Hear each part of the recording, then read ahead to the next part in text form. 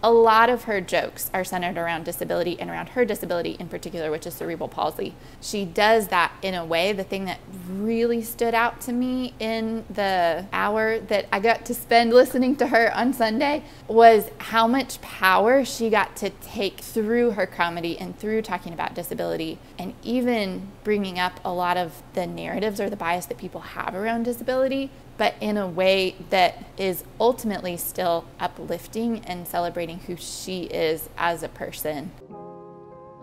Welcome to Chez, Genèse, the place of new beginnings. My name is Catherine Hubert, and I founded and own a French-inspired cafe where, as a team, we are on a mission to change the way that our world understands neurodiversity and employs humans with disabilities. Our restaurant was born and is based in Greensboro, North Carolina, and that's where we practice and teach our mission and model. This is our channel where we dive in deep to who we are, what we do, and why we do it. Our hope is that this content is empowering to disabled and non-disabled humans alike, and that no matter what perspective you are coming from, employer, employee, parent, friend, or Chez Genèse fan, you feel welcomed, you learn something new, and you walk away with a deeper appreciation and understanding of humanity.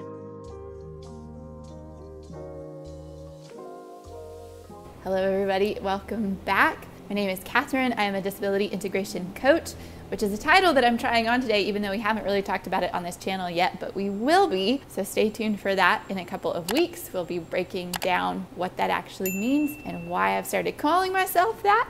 But today we are going to be talking about disability in comedy in ways that empowers and reinforces positive narratives around disability instead of negative. So we'll come up with something a little catchier than that for the title, but that's the gist of it. This has been prompted by a comedy show that I went to over the weekend with Annette. Annette and I drove to Raleigh, which is about an hour or so from Greensboro. It's also the capital of North Carolina if you're not from North Carolina, or if you are like me and didn't really learn geography that well in school. Drove to Raleigh and went to the Good Nights Comedy Club and saw Tina Friml, who is someone that I have been following on Instagram for maybe a year and a half or so now. She's a disabled comedian. I really like her content. I really like her, and it was great to see her in person. So wanted to kind of shout her out. If you don't already follow her, I recommend that you do. We'll link that down in the notes below, her account's down in the notes below. But also just wanted to talk through some of the ways that the show impacted me. Coming off the heels of, I know I've commented on a couple different comedians here in ways that I thought disability was not handled well, which a lot of times has led to, I don't know if a lot of times, I've gotten the comment that it's a problem to try to exclude disability from comedy, and I absolutely agree with that. That is not my intention. I don't want disability to be excluded from comedy. I want it to be included, but in part of inclusion is doing that in a way that actually brings someone into the community, into the environment, into whatever it is, the circle, instead of still othering or pushing someone out, making them smaller, etc., which is a lot of what I have seen in comedy. So include, but include it in a way where inclusion is actually at the forefront instead of othering or exclusion. So that's kind of the caveat there. I think there's also a difference in a disabled comedian talking about disability versus a non-disabled comedian talking about disability. There's a difference in what kind of content can happen and what that looks like. And so just want to talk about from my perspective and what stood out to me the most at this show. I will also include in this video that I am in a little bit of a weird headspace today. It's been a good day, but kind of a like all over the place. I've jumped back and forth between a lot of different activities, and I've also been working on my like end of life documents today, which I'm recognizing now that I'm sitting down has put me in a weird headspace, which makes sense. It's kind of like it's a big thing to have to think about. So who knows what this is gonna be like today. You guys might be really in for an adventure. That being said, we're gonna dive in. I'm gonna show a couple clips that I really, really like, or that I want to talk about from Tina, and then just talk about like the overall impact that the show made on me. So the first clip that I want to show and talk about is this one right here. Disabled. You're right. You're going to be okay, okay? You'll be fine. Don't lock the doors. Everything I do is an inspiration, you know? I can't lose this.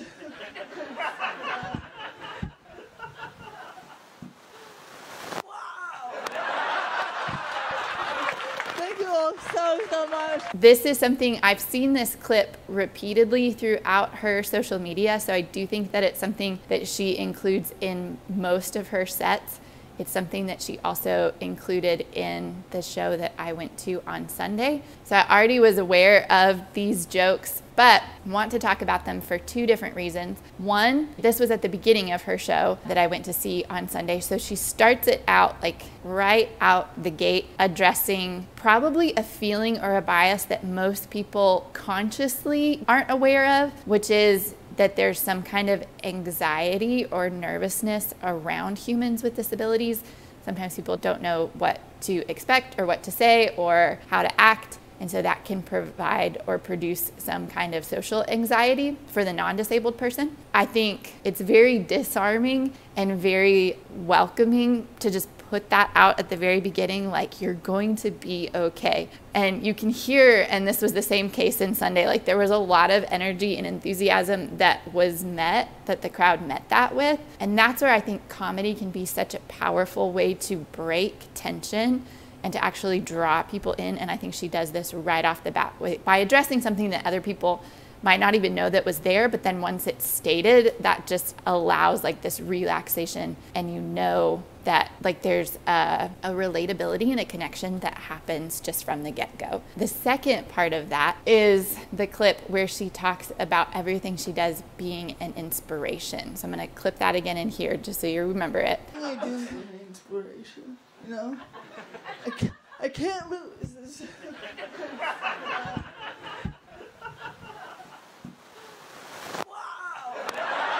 But this is something we've talked about on this channel before. It won't be the last time that we talk about it. The bias that, well, bias and also in a lot of marketing and media, you will see disabled humans being used for inspiration or to inspire non-disabled humans. I liked the way, again, she's poking fun at a bias that's really real, and that's something that she most likely has encountered throughout her lifetime, and she's stating it in a way that pokes fun at the bias and not at herself, and allows us as the audience to see the kind of the ridiculousness of that bias, and to see in a very like simple construct why that doesn't make sense or why that could be actually insulting to a person with a disability. Again, I think her comedy in general, a lot of her jokes are centered around disability and around her disability in particular, which is cerebral palsy. She does that in a way. The thing that really stood out to me in the hour that I got to spend listening to her on Sunday was how much power she got to take through her comedy and through talking about disability, and even bringing up a lot of the narratives or the bias that people have around disability, but in a way that is ultimately still uplifting and celebrating who she is as a person. And I think like I just walked away being like, wow, what an amazing way for her to reclaim her own rights and identity and power, and to do that in a way that other people are able to like enter into and engage with a lot of humor. And there's like a bond that happens, I think, when you laugh together with another person. So that was really neat to be part of that experience. Chez Genèse teammates, your keyword for this week is chamomile. Best of luck spelling it. And then the other clip that I want to show, and I'm showing this one, I do think that it's funny, but two, there was a lot of education that came out of it. We're going to show the clip and then I'll talk about it. When I was a kid, I had nothing on TV like me. Nothing. Like, I had, like, Drake. Drake. Okay. No. No. Yeah. I love that reference. Really divides the room. There. Okay. If you don't get that joke, it's okay. I'll explain, because it's a good joke. Okay. I'm on here for a reason.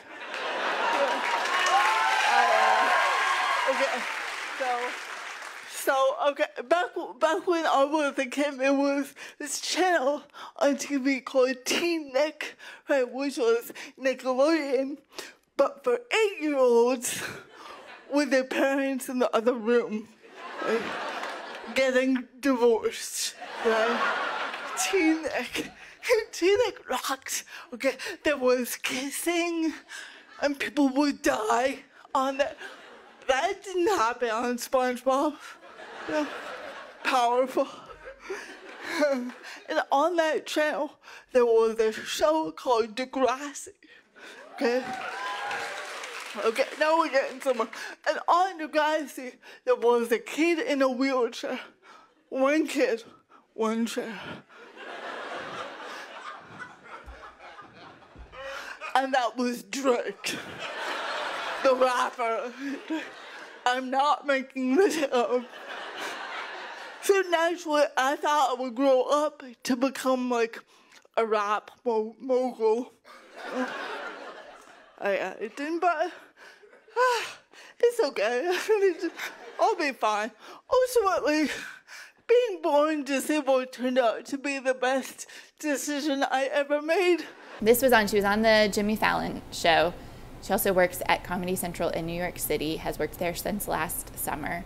But the Jimmy Fallon show, she talked about this particular moment in the show that I went to on Sunday, because she said the same joke and almost nobody in the crowd understood the reference to Drake. And so she also broke it down and explained it.